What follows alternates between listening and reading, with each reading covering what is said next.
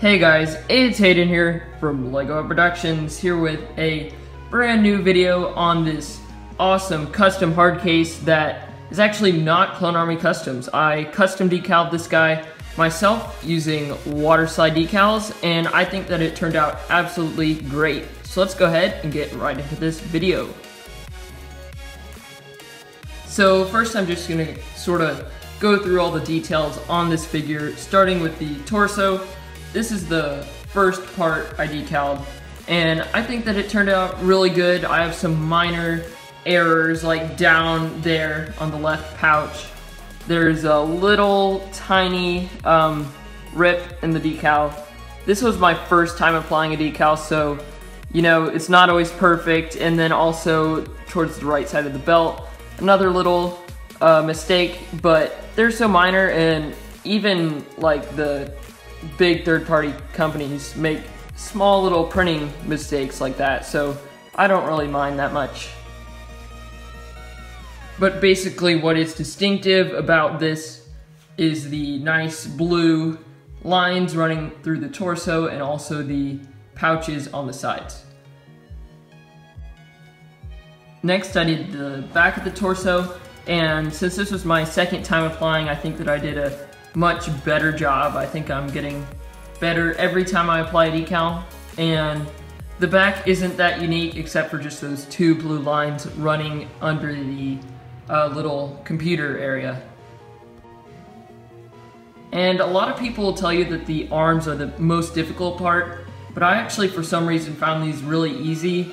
They just happen to stick right in the perfect position, and I really like arm printing. It definitely sets it off from other Lego figures, and I really like the look of it. And the other arm is actually identical. So for the legs, what I did is I actually did not decal those. I actually used Lego Clone Trooper legs, and that was mainly because I wanted to keep the ability to move the legs freely, and I didn't want the chance of a decal sliding off whenever you position the figure, so I just went ahead and went with Lego design. So the face is actually the hardest part, obviously, because those are just so small whenever you put them in the water, and they're so hard to peel them back and place them. I was using tweezers, but they really did not work that well.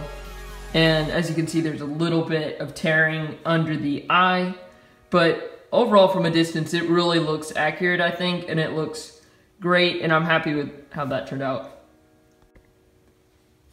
So basically, I wanted to give overall decals just a try, because first off, I did not want to pay for a Clone Army Customs hard case because I wasn't going to use the helmet, so it seemed kind of like a waste for that, and I also knew that I had to decal the face decals, or the face tattoos anyways, so why not go ahead and decal the whole figure, I said.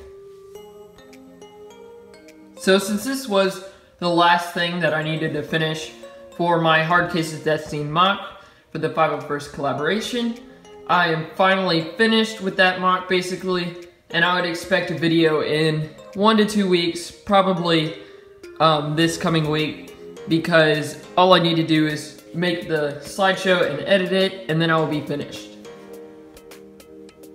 And for you guys who are fans of the actual minifigure right here, I will be doing more waterslide decaling on new minifigs, so expect to see some maybe 501st Troopers, Commander Wolf, Cody, Bly, Rex, just to name a few, and also some maybe non-Star Wars things like sports jerseys, I don't know, some other movies that I like, and just some other themes in general, since basically the possibilities are endless, and I have a lot of torsos that I can just quickly erase and then apply decals.